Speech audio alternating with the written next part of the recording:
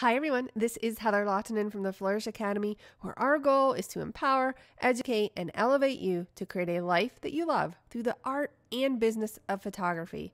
In this video, we are going to correct under-eye issues inside of Photoshop, but first, make sure you check out our sponsor, ymcamera.com, for all of your photography needs. Let's take a look at this original photo, and in a previous video we used Lightroom in order to correct the under eye issues, but I created this layer for Photoshop so we could compare the two.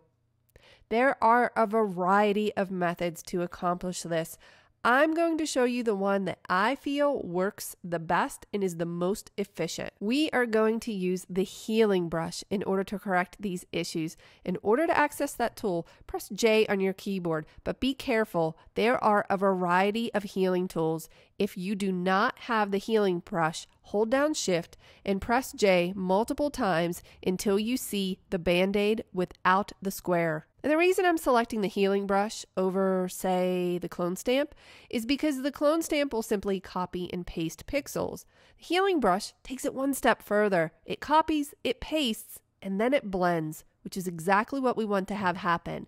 Let's press Command or Control plus on our keyboard in order to zoom in. When using the healing brush, you need to define a source point. You hold down Alt or Option on your keyboard and click near the area to define that source.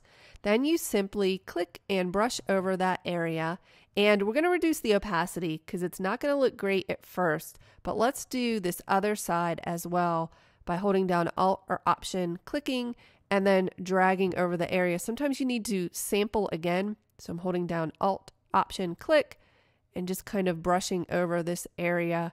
I'm going to zoom out with a Command minus, and it's too smooth for me, so I'm going to reduce the opacity of this layer. Let's take a look at the before and after. And as I mentioned in the previous video, I don't like to remove this completely because it's not going to look natural. It will make the face look flat and it will lose shape.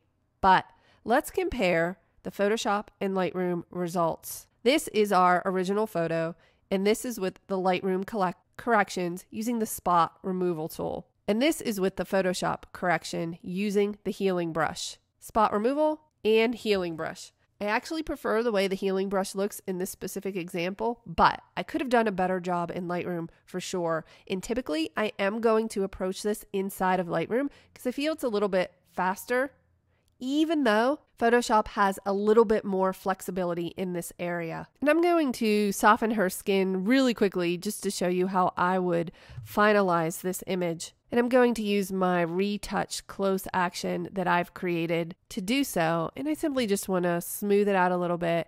And then I will reduce the opacity to give it a more natural look. I like to put these adjustments on pretty strong just so I can back them off and make them look a little bit better. I do have this action available on the Flourish Academy website if you're interested, but I hope that you found this useful. I'll see you in the next video.